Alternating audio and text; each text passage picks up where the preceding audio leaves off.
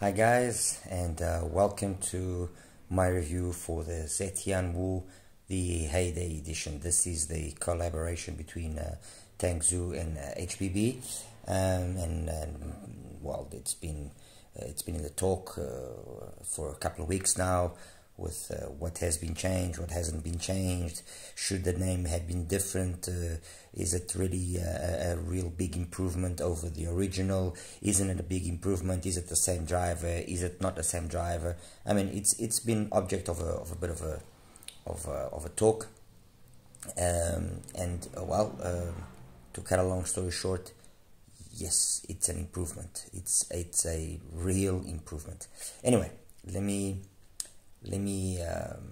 go through the box first, and then we'll get into actually talking about it in more detail and so on. Box, the usual TANGZU presentation that they've gotten us accustomed to.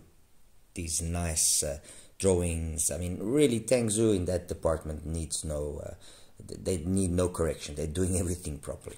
So, remove the sleeve and then open up like in a book style, okay.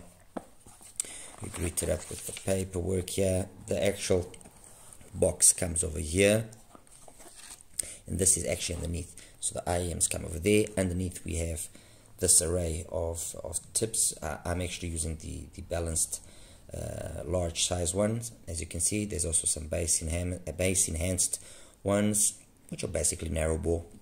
That's a little bit wider bore. This is a narrow bore, and then some foams, which they actually, well, look like medium size to me. Anyway, that's it. So nice enough tips. The box I'll show to you now. Let me just put this away. So that's it. The box is the box like the original one. Okay, just that they've changed the color, and actually it gives it a nice, more premium look. This black tonality. I mean, I've actually got the original as well. I don't know what it is, but it just looks, it's not that it doesn't look good, it looks good, but looks, maybe because this is not engraved like it is here, maybe just printed on, it just feels a little bit cheaper over here. And while here it does convey a nice sense of class, of being a premium product. Anyway, inside there the IEMs obviously sit over here, and then cable is wound up around, and that's it. So no real need to get too elaborate about that. Okay, the IEMs themselves, let's talk about them. First thing worth mentioning is the cable, and very nice cable. Honestly, one of the nicer cables that I've seen coming in a stock or from factory. Really nice, very nice hardware. It's modular cable, as you can see. That's why I've got here the other termination, the 3.5 and the 2.5. I'm using the 4.4, as you can see. But very nice cable. It's got, and it just feels good in the hand. The original one, which I've got here, the original Tian, already had a very similar kind of cable. But this one is just taking it to another level, and honestly, the color, the way that it matches the redesigned shell, it looks really good. Anyway, let me put that away over there, and so that we can talk into a little bit more detail. All right, here they are, the HEYDAYs, and they seem physically the same as the original, and they are. The difference is that the shell is a full metal shell, full alloy shell. Okay, I've actually got the original over here.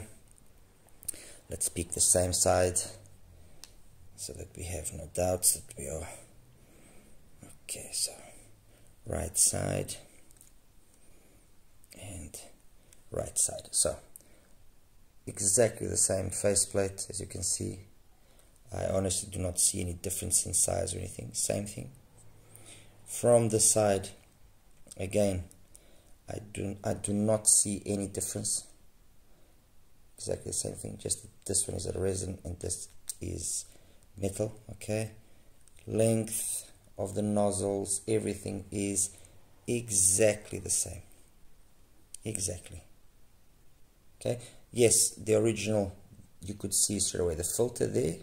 On this one, you see the protective grill, the filter is underneath, but they've all got it's the same thing. It's the exact same shell. Okay, that's it. All right. Being the same shell, it also has the benefits that the original one has, which is a very nice fit, at least in my ears. I've got absolutely no complaints.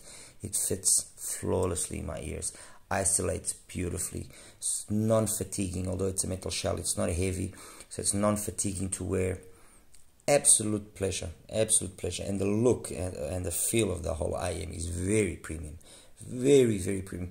It's, you know, no way does it transmit that it's an IM of $200. No, it transmits that it's an IM way more expensive than that. Okay, so as I said, I'm using the standard or supplied wide bore large size tips, just here to so you guys can see.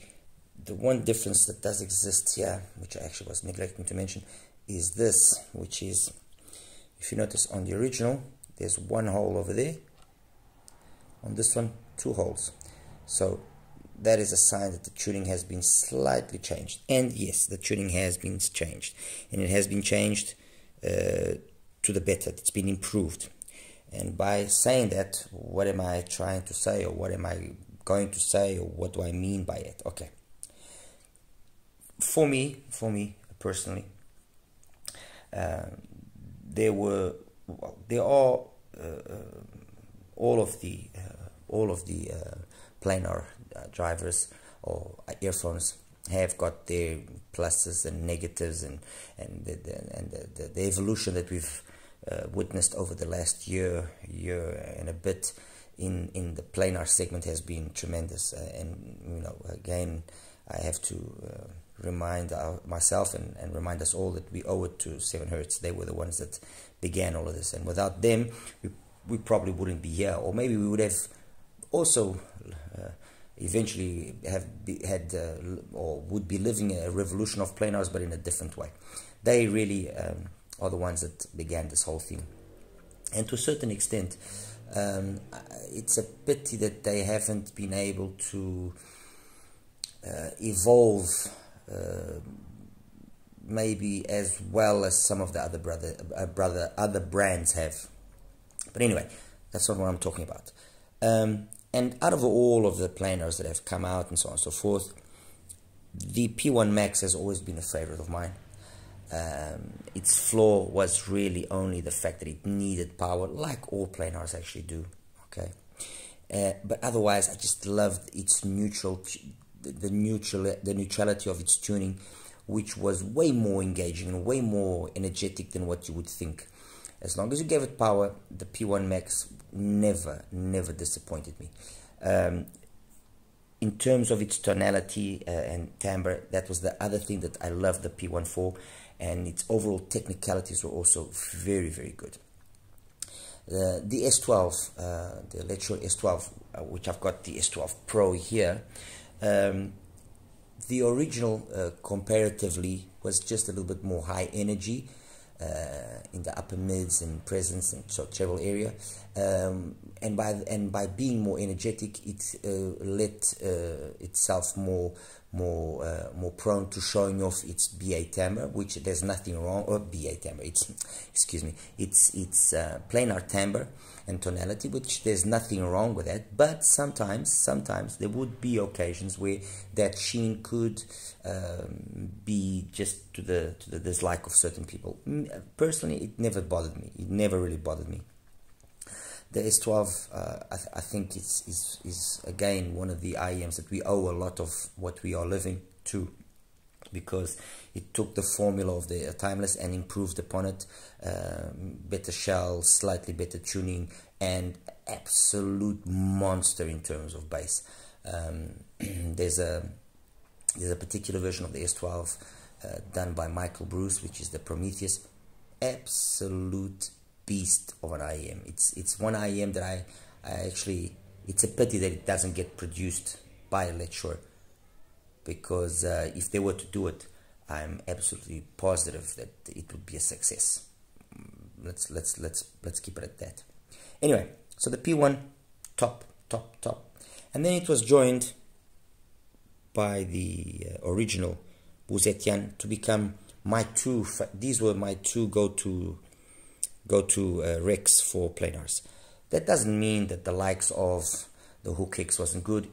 I just was more satisfied by the performance of the Tian and the performance of the P1. And now recently, the S12 came out Pro and the F1 from NICEHCK.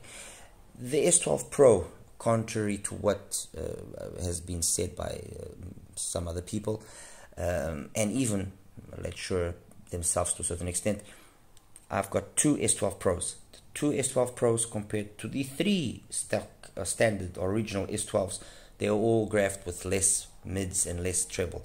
So they became more balanced, more coherent, nicer sounding, not as edgy when really pushed. So for me personally, the S12 Pro is a valid alternative to the original S12, okay? And the F1 was an IM that really just surprised me. It was, and it is basically in essence the same thing as the S12 Pro in its overall presentation. Bass, mids, treble, technicalities, everything very similar. So I've set basically the stage. This was my reference, those two are now later ones that have come into the whole equation, which are possible recommendations over these two, but these two have always been the two planars that I set myself, or I would rec. So when talk of the HEYDAY came out, I was like, how are you going to improve upon it? And then when the first more concrete notions about it having less bass, which was kind of like a surprise because HPB is known for being a man that likes his bass, so it's got less bass, less treble, so it's going more neutral, it's going more relaxed. Okay, let's see how that works out. And to cut a very long story short, it worked out amazing. And what do I mean by that? Basically, everything that you could possibly think in a positive manner about the original Tian has been polished up with the HEYDAY. If the technicalities there were good and were, soundstage, imaging, timbre, tonality was perfect, and there's a reason for that in my opinion, over here they've been polished and taken up a notch. Well, taken up 2 notches actually, and 2 big notches. I think to a big extent, the success of the Tian, in my opinion, is the fact that it was tuned with following the idea of a DD. And some people kind of went against that and thought, oh, but if you're tuning it like a DD, you're taking away the planar characteristics and this and that. And fine, I can understand where they're coming from. But at the same time, it all depends on how far you take it. I mean, case in point, for example, the Dioko. Very technically capable, but very unfun. Why? Because it was just taken to the extreme of wanting to be very good technically, but they forgot that they were talking about, or they were dealing, when I say forgot, I say this with a grain of salt. They seem to have forgotten that they were dealing with a planar, and a planar has a different dynamic way of doing things. And if you lean it out too much, it becomes really too lean, and then starts letting things like its timbre come through too much, which again, I repeat, not an issue for me, but can be an issue for others. And it then makes things too clinical, it makes things too cold, things lose their engagement, lose their fun, lose their organic sense. Okay, the P1 was a kind of the wild card in that aspect, because although it was a planar that had been tuned as well in a planar way, for some reason it just sounded really good. The tonality was perfect. It was just always an IM that I straight away was attracted to by the way that it sounded. And I'm going to tell you guys a secret. I've got a few sets of that as well, because I wanted to confirm the QC and to see if it actually maintained that kind of sound across the board in the other sets, and it does. It's the QC is perfect, and they all sound the same, and they all stay within very close margins of each other. Very nice. The S12 Pro and the F1 have already adopted that kind of philosophy to make it sound more organic, to make it sound more comfortable, more let's say well, organic. Like I said, we need to tone down certain aspects of the tuning, which they did, and it made them both extremely appealing, you know. And the woo, it was exactly that. The woo, the secret of the woo was the fact that it was tuned from the get-go to be sounding as much as possible like a DD. So some people disliked it because, okay, they said it took away that planar characteristic, that planar life. But personally, I think no, it's still there. If you listen carefully, you can still see the magic of the planar in the woo present. And the HEYDAY has taken that formula and really improved upon it. I mean, it sounds so correct. If there are hints of, and obviously you pick up on these things when you go back and forth and compare. For example, I'll give you an example. Swept Away from Carol Dubach sounds amazing on the original woo. Amazing. Her voice, the bass, it sounds really good. You put the same song on the HEYDAY and it sounds more real. If it's not that it wasn't real there, or it wasn't realistic or faithful or anything, no, but it sounds so much better that it's like, I even question myself, how is it possible? How was it done? Forbidden Fruit from Candace Springs, the voice, that's the thing about that song, the voice. Wow, your jaw just drops, honestly. Your jaw just drops on the HEYDAY. It is so good, so good. So it's like she's there. If this one already did it, this one takes it. It's kind of almost, I can feel her breath. Okay. Rashan Patterson, feels good. The voice and the bass and the mids, everything is being perfectly executed. It's got a perfect balance. It's just taken things, like I said, and I know I'm repeating myself, it's just polished things up really well. Really well. Another one, let's see. Oh yeah, Eye Contact from Jay Beckenstein. The 3D, the details of that song are surreal. Really surreal. The HEYDAY is able to surpass the P1, is able to surpass the original, it's able to surpass the F1, it's able to surpass the S12 Pro easily in that song, easily. Really good. Unconditional from Soul Persona, the voice and the dynamics of the song as well, is perhaps one of the few songs where I will say I prefer it on the original. It's just got a little bit extra slam that I like more the original with that. Another song that I also prefer the original on over the HEYDAY is Sweat from J.K. Riv, the Princess from the J.K. Riv remix of Princess Frasia's song. But you know, please keep in mind, this is me personally, and this is me kind of trying to find something. Okay, however wrong that might sound, it's me really trying to find something. Another one, Endonormalisiert from Cloud Traum, which is a very sub-bass focused song. Yes, it's a song where you can see that the original had a little bit more, you know, for lack of a better word, balls, but it's not lacking here. No way is it lacking here, because the way that the tuning has been done here, and since everything has been brought down in a very balanced way, the overall coherence of the whole spectrum is maintained, and it's down to an energy level basically, which is exactly the same thing that is a surprising factor in the P1 Max. The surprising factor in the P1 Max is although you look at the graph and it seems so neutral, so flat, that you think, oh, this thing's going to be boring.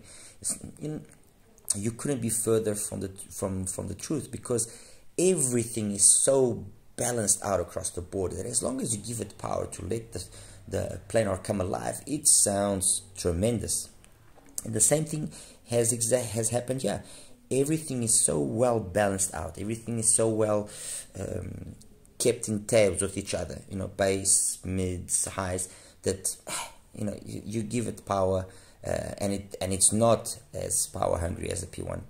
Please keep that in mind. You give it power, and this thing is just gonna blow your mind away.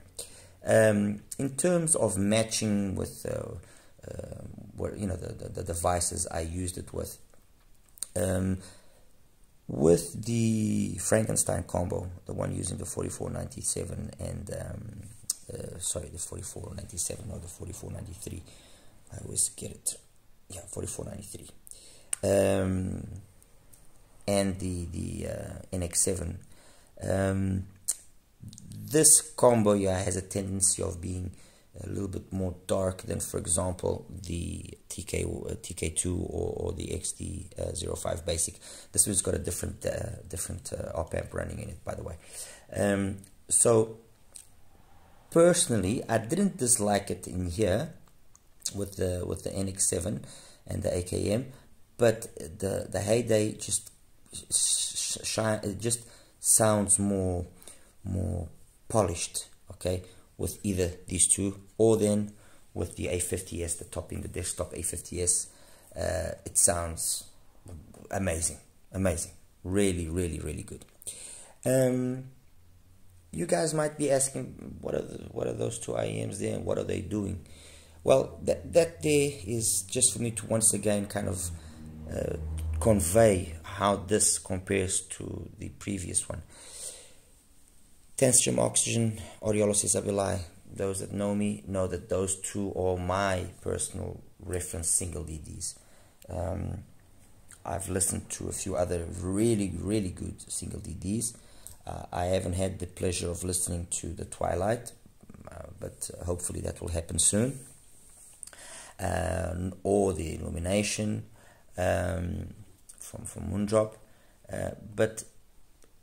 or the Turi as well, for that matter, mind you.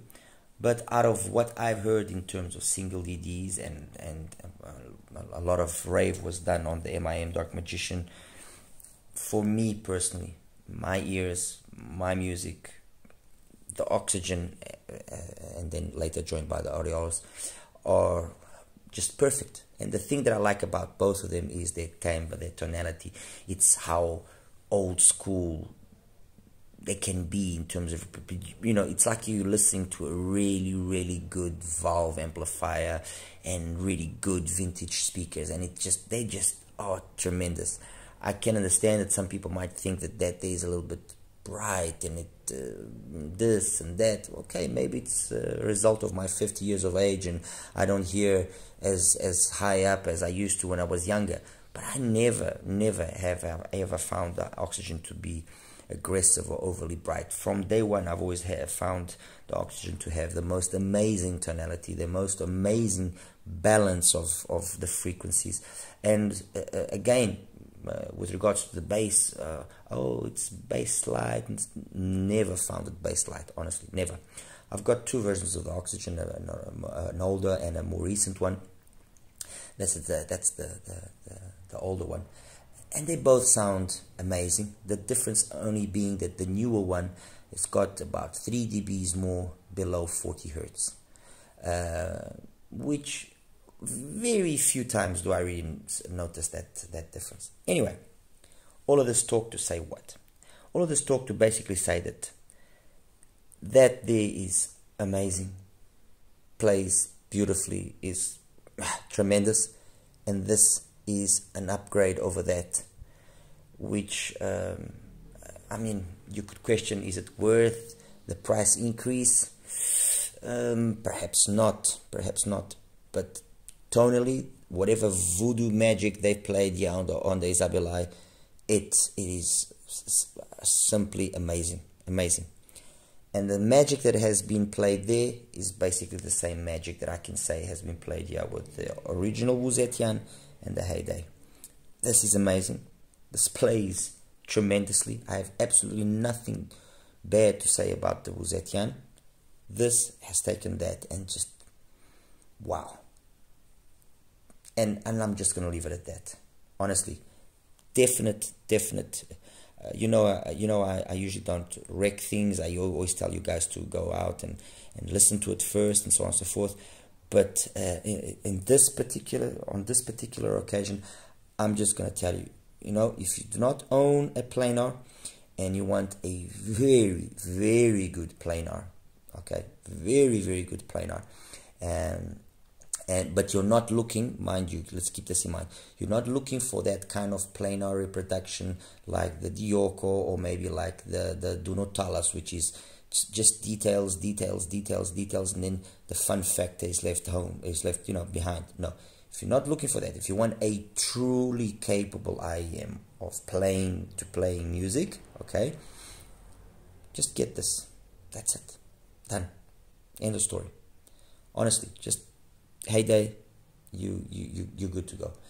Well guys, now we got the graphs here for the HEYDAY and for the other IEMs that I also mentioned. Anyway, this is straight away the graph of the HEYDAY, and as you can see, everything is way smoother than in the majority of the other planars. Everything stays within a window of 77 to 9 dB window, and the first comparison obviously makes total sense, is with the original, and yes, more sub bass on the original, and this is like this extra energy here is what I noticed in certain songs, with that little bit about of slam and so on and so forth. And then the difference that exists here as well across the a good part of the presence area is noticeable as well. So you do notice that there's a little bit less detail, but it hasn't, contrary to what you would think, oh, it's got less detail, the overall package is going to be, no, it's way more balanced out, because the original is more V-shaped, as you can see, and this one is more neutral, more stable, more constant. I mean, the original stayed within a window of 11 dBs roughly, while this one 11-12 dBs, while this one is 8-9 dBs, that window of operation, let's put it that way. Also here you see that the original apparently seems to have more let's say twinklies and sparklies by having more brilliance up top there, but in reality when you actually listen to it, no, there's no difference whatsoever, and the HEYDAY actually comes across even more open, more detailed, and to a greater part, the reason to that is to a greater extent the fact that you have less energy back here, so the whole thing then just follows through. The P1 Max, which was and is one of my recs along with the original Wu Zetian, is this graph that you can see. There are certain aspects that are kind of similar between the two of them. The P1 maintains itself within an even tighter window of operation. We're talking roughly 6 dBs, not even 6 dBs roughly. Okay, but I don't know. I think maybe here lies possibly the secret for obtaining a good balance between the whole frequency spectrum, and then still maintaining a little bit of that planar magic, and then giving us as well a little bit of that DD magic. I don't know. I think this could be actually the reason, is instead of wanting to boost things, keep it within a tighter window of operation, and the whole sound just comes out way more coherent, more in equilibrium. One thing is for sure, the HEYDAY definitely sounds more polished than the original Tian. And when you compare it to other IEMs or other planar IEMs, mind you, you also notice that there's that polish there. It's present. It just does everything with more souplesse, with more finesse. Okay, compared to, for example, the S12. Yes, the S12 it's got more energy in the bass, and it's noticeable. You can hear it very much. It's fuller, although a good part of the mids and treble area, presence area, are very similarly tuned, and even past 10K as well. The fact that it's got this energy here makes the rest sound then a little bit more closed in. And please, by closed in, take that with a grain of salt. Obviously it's not closed in, but I think you understand what I'm trying to understand. And similarly, but in an opposite way, and this is actually going to be a surprise now when I show you the graph. I neglected to mention it while I was actually talking about it, but when I show you now the graph, you're going to be very surprised. Where is it? Here we go, number 10. This is the graph of the F1, and wouldn't you know, look how very similar they are. And were it not for this little bit extra energy here that it has across the mid bass, okay, were it not for this, you would say that the sound of the F1 is the sound of the HEYDAY to a large extent. And this is, again, this goes to show what I was saying. Not only is the neutrality, trying to keep things within a tighter window of operation, a more neutral tuning, a more without, you know, excess bass or excess treble. The more neutral approach is definitely the way to go with regards to planars. At least this is my perception and my experience and what I'm seeing. And the F1, like I said, when I first listened to it, it surprised me straight away by how good it sounded, and you can see now the reason. It's let's say a more basic or more unpolished approach of the HEYDAY. So there you have it, guys. HEYDAY, a definite success. Well done again, not only to TANGZU but to HBB for having come through with this. Very nicely tuned, very balanced. Nothing, honestly, there is absolutely, in my opinion, nothing that I can truly falter, because it just sounds very good.